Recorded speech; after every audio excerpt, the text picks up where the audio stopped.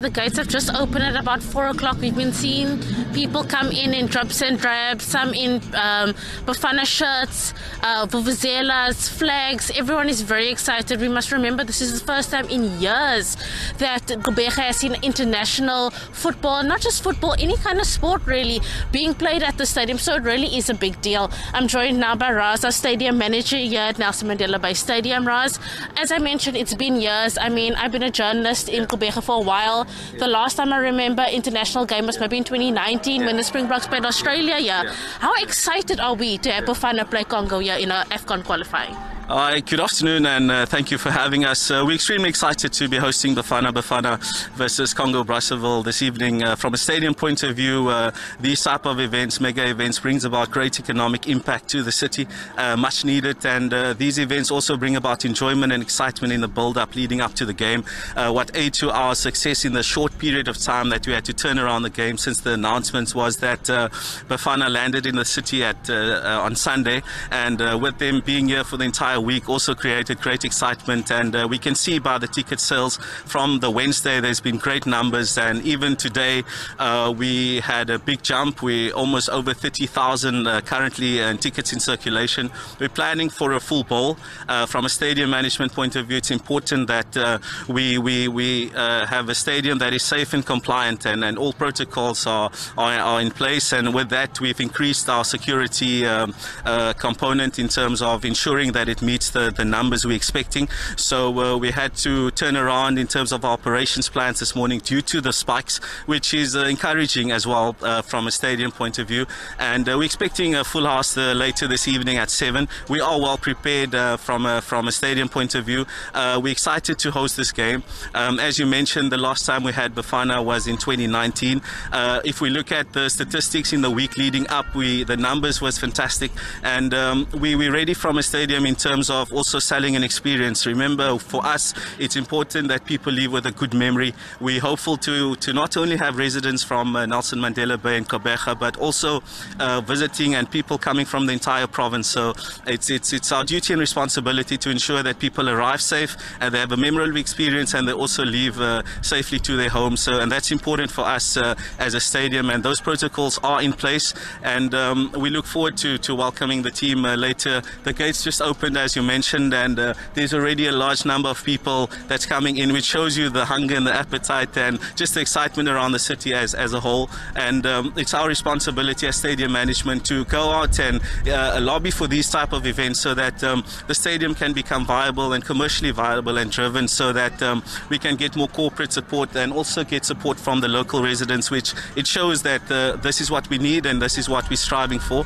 So from a stadium management point of view, we're excited and we're ready to host Bafana this evening. Raz, Congo finally arrived last night. They had a late training session. I saw some tweets from the players saying this is a world-class pitch. I mean, it's better than some pitches they've seen in Europe.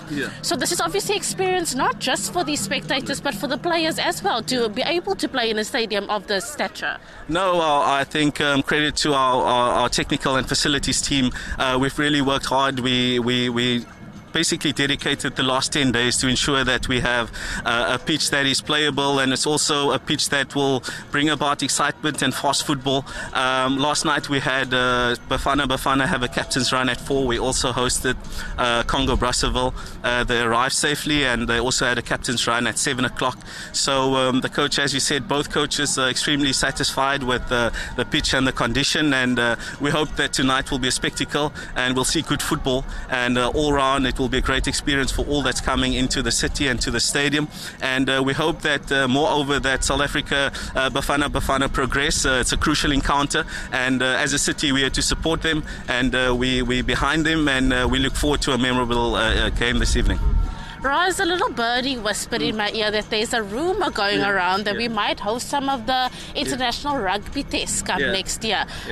Is there any truth to that, or can Gqeberha look forward to more exciting sporting events here? I think part of our mandate is to ensure that we bring mega events to the stadium, and I think you mentioned it previously in your opening statement that these events are important for the city. So not only rugby but sporting events as a whole, we need to ensure that we've got a fantastic fantastic facility. It's well kept, it's well maintained, and our citizens are hungry for good sport and good entertainment. So pertaining to rugby, we definitely are in talks with the bodies that's responsible for bringing those type of events, but our hand is always up, our stadium is available, and we're always ready to host. So we owe it to the citizens. It's our mandate as the Mandela Bay Development Agency to ensure that we have warm bodies on seats, ensure that we have an attractive events calendar that the citizens can plan and look forward to. So it's our responsibility as operators of the stadium, as the Mandela Bay Development Agency, to go out, lobby and find these events that is impactful and that it has an economic impact.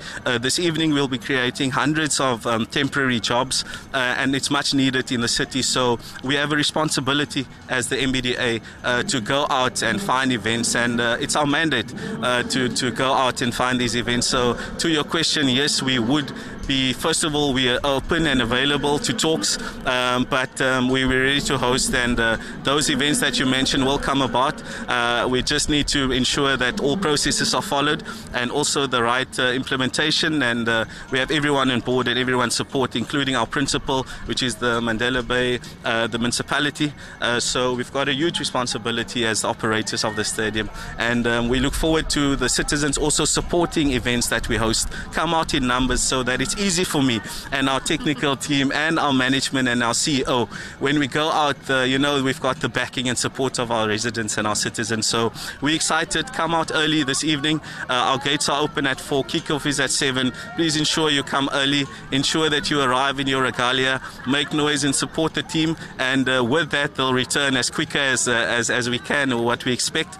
And we hope to form good partnerships with the South African Football Association going forward, as well as other sporting bodies. So from our side, we're excited, and we're ready to host this evening, and we look forward to an event and a spectacle that's memorable and to talk about for years to come. Perfect. Raz, thank you so much. Enjoy the game today. Thank you. That was just Raz, our stadium manager here at Nelson Mandela Bay Stadium in Gqeberha. As you can hear, he's very excited, he's very passionate, not just about this game today, but also about hosting future international games, bringing the sport, bringing the entertainment, and as well bringing, the economic impact, bringing the jobs. We will be here throughout the game. We'll be speaking to some of our spectators, hopefully get on the pitch. We'll see. We are all very, very excited here in Gqeberha, and it's set to be a good match tonight at 7 between Bafana Bafana and Congo. It's back to you in studio. Thank you so much for that, Kim. Well, if anything, I know Gqeberha people will show up. And of course, we've heard there from Raz that over 30,000 tickets already sold. So thank you so much for that, Kim. I'm sure we will keep tabs in terms of how that is going. Kim Daniels live for us there at the stadium ahead of that match. Of course, as you've heard, 30,000 tickets already sold. The stadium officials expecting that stadium to be a full house by 7 p.m. tonight.